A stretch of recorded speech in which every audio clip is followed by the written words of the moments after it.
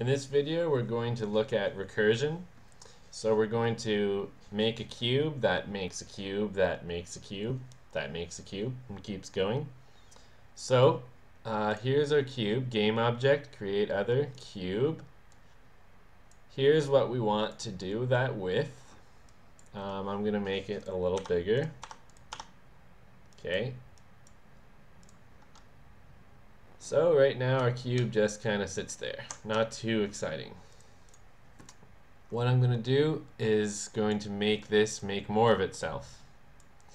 So in Assets, Scripts, right click, Create, C# script, call it Simple Recursion, and open that up in Mono. So for Mono, we don't need update. We're only going to do this once, so there's start. What we're going to do is make one of ourselves. So we're going to be making a new variable called newCube. It's going to be when we instantiate, well, when we instantiate what? Usually we'd put the cookie cutter in here of what we want to instantiate. In this case, it's actually the thing that simple recursion is attached to. And when you're writing a script, that's game object. Now we're talking about the game object that simple recursion is attached to, which is our cube. Game object. So now we have a new cube that's a copy of whatever simple recursion is attached to. So we don't want to make new cube to be in the exact same spot as itself. So we're going to change it to transform.position equals new vector 3. And this is going to be x, comma, y, comma, z. So I'm going to use the same x. Okay. I'm going to use something for a while, just do 6. And I'm going to use the same z. Now for y, I'm going to make this based on the height of the cube.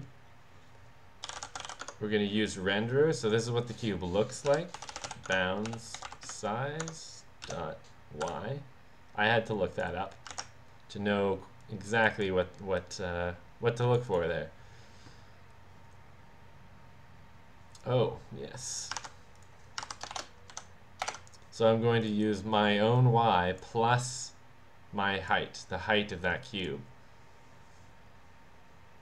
So if we were to run this code now, we'd actually run into a problem, because this cube will make a new cube, that cube will then make a new cube, that new cube will make a new cube, that new cube will make a new cube, and it'll keep going forever, and it'll actually fill up the memory in your computer, and it'll freeze your computer.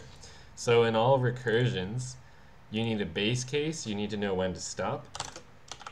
So for this, I'm going to stop. I'm going to make each new cube smaller than the last, and I'm going to stop when it's too small. Transform.localScale.x greater than 0.1. And then of course the code that will actually make it smaller, because right now each cube is going to be the same size each time.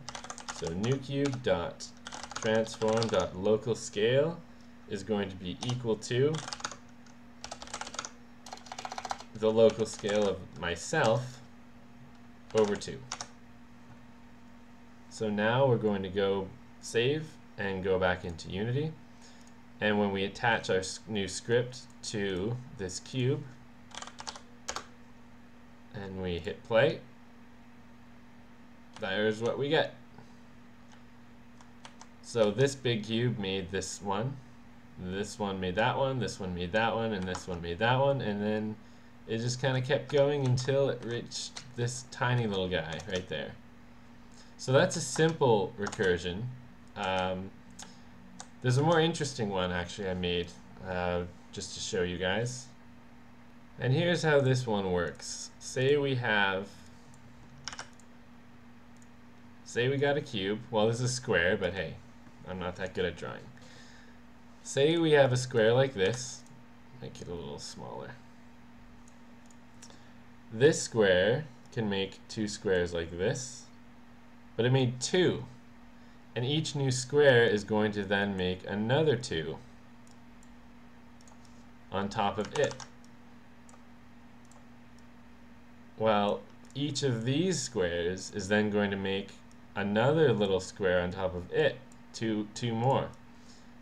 And this will just multiply out and get quite big. So here's what it looks like when we pop this onto another cube. That is over here. There we go, there it is. And you can kind of see what happened. Each cube made 4 cubes on top of the other. And each of those cubes made 4 tinier cubes on top of that one. It looks together now, but at the very top they're tiny cubes. And I made something fall into it. So that's recursion.